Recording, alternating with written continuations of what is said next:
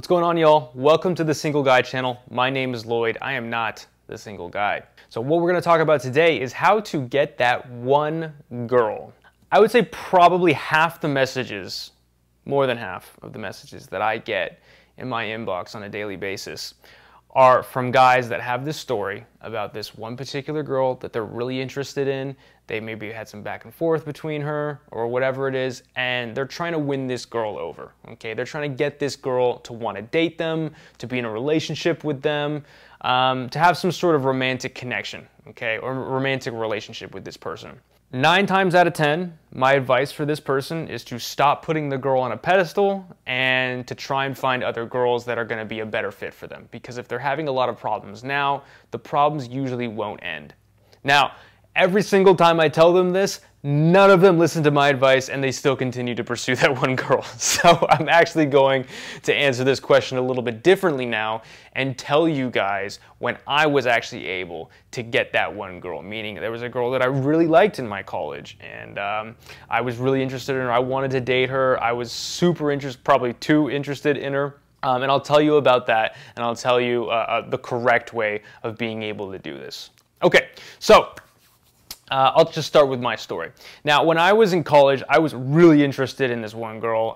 We were friends, and we used to hang out a lot. I couldn't tell if she was interested in me, but I was thinking about her a lot. I was really interested in her, okay? It's definitely a lot of unhealthy feelings going on there. But nevertheless, I thought I was smitten. I thought I was in love. So we would hang out a lot, and I felt like this person was like the exact type of girl that I wanted to date. Her personality, her looks, the activities, like her ambition, like all of this stuff I thought was perfect. I thought she, as some people say, checks all of the boxes. And what I would do was I would kind of plan my day around like trying to be able to spend time with her, or sorry, plan my week. I had classes and I had everything that I was doing, so I would do that. And eventually I felt like I was too much of being a friend with her, so I decided that I was going to tell her what my feelings were. So I wrote it down on a piece of paper, I practiced it in front of the mirror, I told her that I really liked her, that I thought she was really smart, I thought she was really cool, I thought she was really pretty, and I wanted to take her out on a date. And I said those exact words. And to my surprise, she actually agreed to go out on a date with me. And so I went on this date. It was like one of the happiest moments of my college up until that point. It was like freshman year, I think. And I had a great time. Then she came away from that date, and we texted for a little bit, but then she actually messaged me telling me that she didn't think it was a good idea for us to go on a second date, and then she ghosted me completely. All that friendship, all that time that we had spent together, didn't talk to me at all. Okay, so I was really hurt by this. And then I found out through some other people that I think she got back together with her ex-boyfriend or something like that. So I was really hurt by this.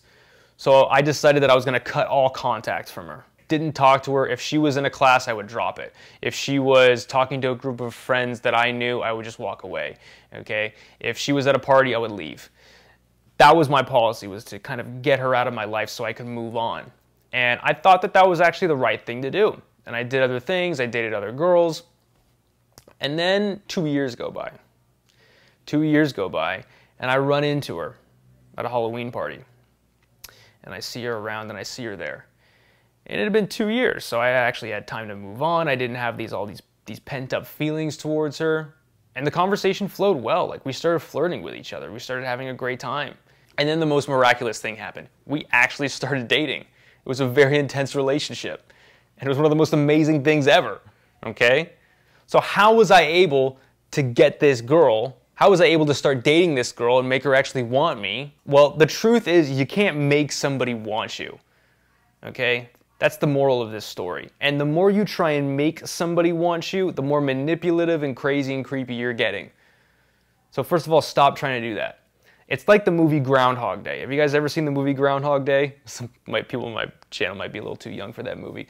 But Groundhog Day is a great movie. It's with Bill Murray. He's repeating the same day. He wakes up and he repeats the same day, every single day. So what he decides to do is he really likes the news reporter that he's reporting with. So he decides every single day he's going to try and win her over. And he's going to try and sleep with her, basically. So every single day he wakes up, and he learns her interests, he learns the correct way to talk to her, he learns, the stuff that she finds attractive, he learns all like the perfect date to take her on, he knows every single little thing, he says all the right words, And then every single date he gets closer and closer to the time where he brings her home, and then eventually he brings her home, and finally when he gets to the final part where they're about to have sex, she just stops him and she goes, oh, it just doesn't feel right, like I can't do it, and he can never get past that point. So you know what he does? He gives up trying. He stops trying to do that. And then he starts bettering himself. He starts bettering the people around him. He starts helping people out. He starts, there's a guy who's falling out of a tree. He catches him. There's a old lady crossing the street. He helps her cross the street. There's a guy who's having trouble with his business. He helps him out with his business because he knows what's going to happen that day. Okay? He spends all throughout the day helping people out, learning new skills, and by the end of the day, he's one of the most popular people in the town. You know, he's playing the piano, he's got some cool glasses on, and everybody's having a good time, and because he's given so much value towards other people. And then the news reporter who he had spent all the entire previous movie trying to win over, she sees him doing this. And do you know what happens? They end up sleeping together that night, and he stops repeating the day. Why was he able to do this? It's because he stopped going after the girl. He started bettering himself. He started bettering the people around him. That's the kind of guy that women want to get with. Women do not want a guy that's so focused on them, whose only objective is to win them over. How lame is that? They want to be with a higher value guy, a guy who gives value towards other people and stops focusing on them. So although I didn't do like everything correct in my college time, that's really what I did, was I stopped talking to her and I started focusing on myself, and I started focusing on kind of like the people around me a little bit more.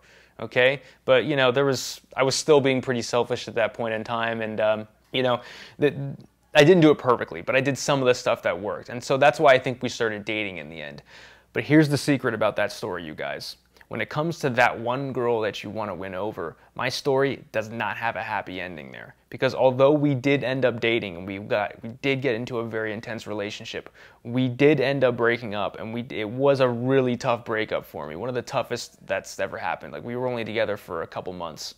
The problems that was the reason why we didn't get with each other in the first place, those problems didn't go away just because we started dating. Okay? And in the end, I don't even know if it was worth it for us to date in the end. So although you have fixated and put this one girl on a pedestal, there are problems that you're not seeing right now because you're so into this person. And once you take a step back and look at it for what it is, hopefully you'll be able to see that. But if you do want that one girl, that's the way to do it. And stop focusing on her, start bettering yourself, start bettering the people around you, and hopefully you'll see that a lot of other women that are better suited for you are actually going to be the girl that you go for. Okay, so that's my advice to you. That's the long answer to this question that I get probably like 2 or 3 times a day. So hopefully this helps you guys. And guys, if you got something out of this, hit the subscribe button. I have so many viewers on my channel that don't subscribe, so hit the subscribe button, hit the notifications bell to get notified when I come out with a new video. Thanks a lot, y'all. Good luck out there.